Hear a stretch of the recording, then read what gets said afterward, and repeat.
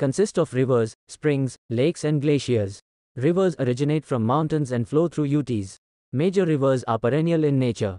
Major rivers of Jammu region: Chenab, Marusudar, Tawi, Ravi and Chenab, also known as Asikni, Chandrabaga, total length 960 km and covers 504 km in Jammu and Kashmir, enters J&K near Paddar Kishtwar, leaves at Akhnoor. Important hydroelectric projects: Salal, Dalhasti, Rattle, Sawalkot and Baglihar.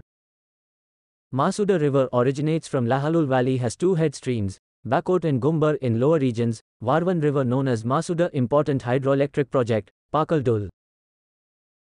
Tawi River originates from Kailash Kund Glacier located in Bhadarwa of Doda, flows through Chenani town of Udhampur to Jammu and joins Chenab River in Sialkot, Pakistan. Important hydroelectric power projects: Chenani. Ravi River, ancient names, Iravati and Parusni. It rises from Himalayas at Barabhangal near Rohtang Pass, Himachal Pradesh. Its total length is about 725 km long.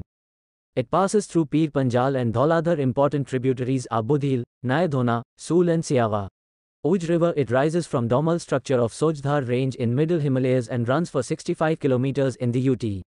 Its important tributaries are Naz and Bhini Nala, and it is itself a tributary of Ravi River. Oj multipurpose project in Kathua district is on this river.